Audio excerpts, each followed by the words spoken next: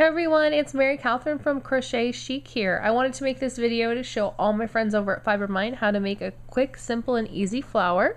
What you need for this project is your crochet hook and your yarn. As long as the hook matches your yarn, you're good to go. Doesn't matter the type of yarn. We're going to start by making a magic circle. Now if you've never made one before, don't worry, I'm going to show you exactly how to do it. We start with the tail end of the yarn. We put it like this.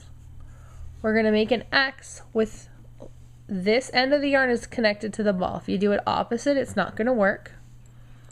We're going to go under the first part of the X, turn our hook, so we grab the second part of the X, just like that.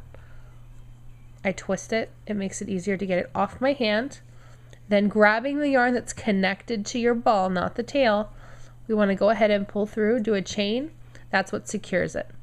So the cool thing about a magic circle is you can pull this right here and it's going to make it a lot smaller, or you can go like this to loosen it up.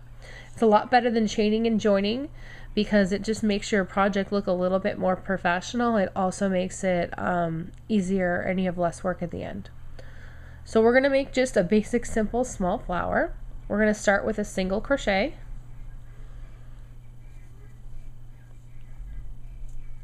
Then we're going to do a half double crochet.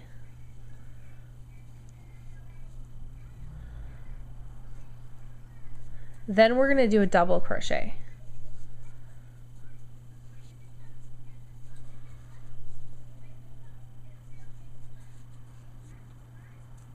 Then we're going to go back down in size and do our half double crochet.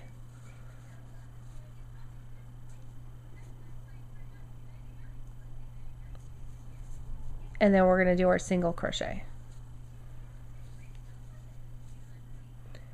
Then we're going to do what's called a slip stitch, where we just no yarning over, just like this single crochet. Grab the yarn, and instead of yarning over, we're just going to pull it through that first tube, just like that. We're going to chain one. We're going to repeat this pattern over again for the next petal. We start with a single crochet, then we do a half double crochet, then we do a double crochet,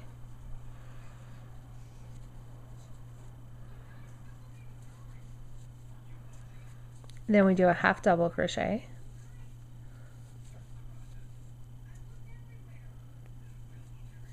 a single crochet, and a slip stitch. As you can see, I have 2 petals so far. I'm going to go ahead and pull on this just a little bit to make it a little tighter.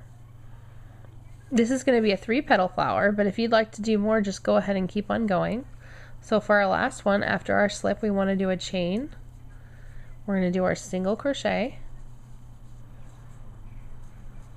our half double crochet,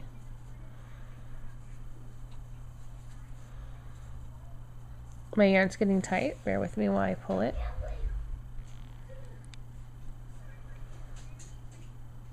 So we just did our single, we did our half double, now we do our double.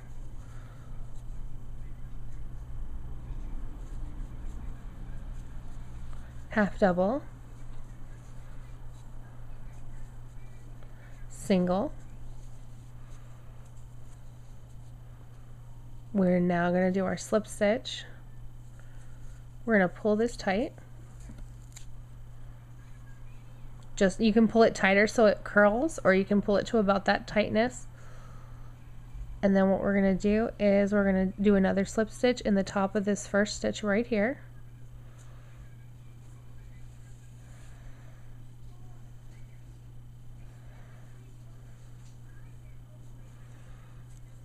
And then what I do is I just break the yarn. Not all yarns will break that easily. You might have to actually use scissors. I'm always guilty of not getting the scissors. And then what we do is we pull this as tight as we want it. And make sure you tie a knot. If you do not tie a knot, it's going to completely come undone. You can leave the tail short like I did, or you can leave it really long so that you can attach it to something.